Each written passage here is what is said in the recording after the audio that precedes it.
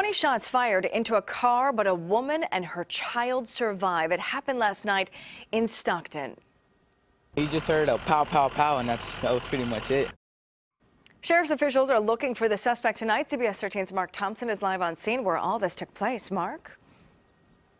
Yes, Sharon, take a look. You can still see some of the caution tape up in this neighborhood. This is where the scene took place.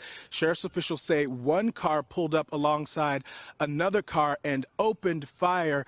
And inside one car, a woman and child were inside.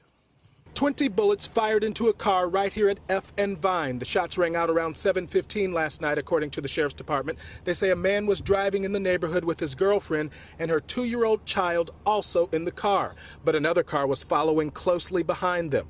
The man pulls over, and that's when sheriff's officials say the suspect fired 20 shots into the car. Miraculously, they say neither the woman or the child was hit. You just heard a pow, pow, pow, and that was pretty much it. This young man's father saw what happened. He's translating because his dad doesn't speak English. There's a car, and he hears some gunshots.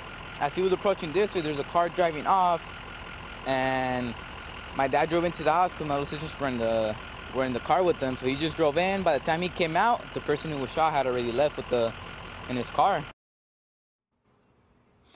And again, sheriff's officials are still looking for the shooter in this case. They say he got away in a newer white sedan with paper plates on that car. Again, the woman and her 2-year-old child did survive all of this. The 28-year-old man, he was struck, but sheriff's officials say that he is in stable condition.